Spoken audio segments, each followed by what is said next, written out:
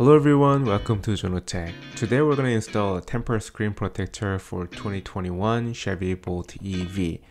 Now this screen protector should fit 2017 models to 2021 models as their screen sizes are the same. I've attached a link to the description in case you're interested in getting one. Inside of the package there's nothing special except that there's a suction cup inside.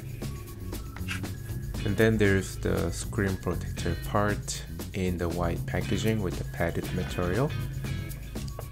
And I'm sorry about the background noise, my neighbor is mowing. And looking at the instruction, it's pretty simple. Clean with alcohol pad, then clean with the cloth, and use sticker to dust removal tool and align it with the suction cup. As I was peeling off what I thought it was a vinyl sticker that came with the car, I actually found out that it was a screen protector. But anyways, I've got a better one in my hand, so I'm going to use this as a dust removal tool and install the tempered glass screen protector anyways.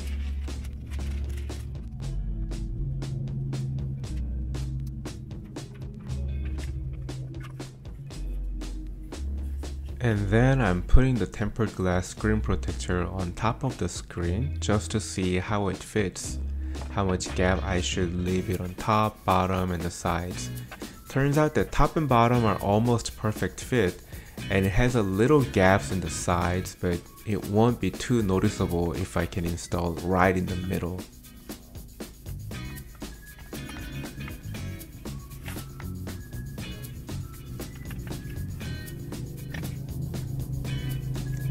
And I'm opening the cleaning kit, and it includes the alcohol pad and cloth pad and 2 sticker type dust removal tools. So we're gonna use alcohol pad first, unwrap it, and clean the screen. Now, you know, some of those screen protectors, especially the cheap ones, come with the small little tiny alcohol pads, but I'm glad they didn't go cheap on this one. And after cleaning with the alcohol pad, I should be using the cleaning cloth, but I forgot that step and went straight to the dust removal tool, as you can see. But it didn't really matter because the bare screen was never touched by someone before. Now here's the actual screen protector. First, I'm making sure which side has the adhesive so I can attach the suction cup to the other side. And there's the suction cup.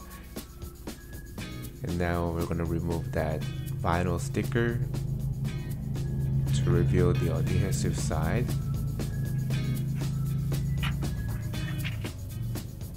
And carefully align it to the screen.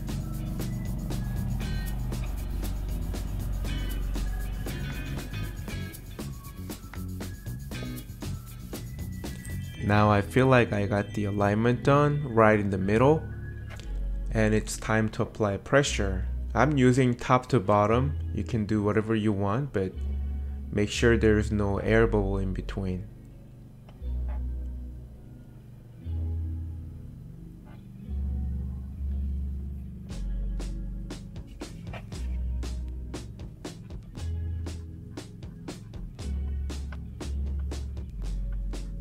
Once I'm done, I'm removing that suction cup. And when you remove the suction cup, there's gonna be a little air bubble, so you gotta push that out as well.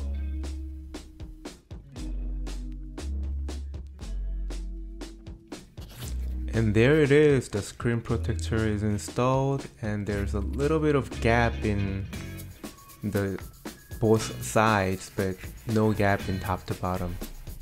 That's it for today. Thank you for watching, and if you have any question, please leave it down below.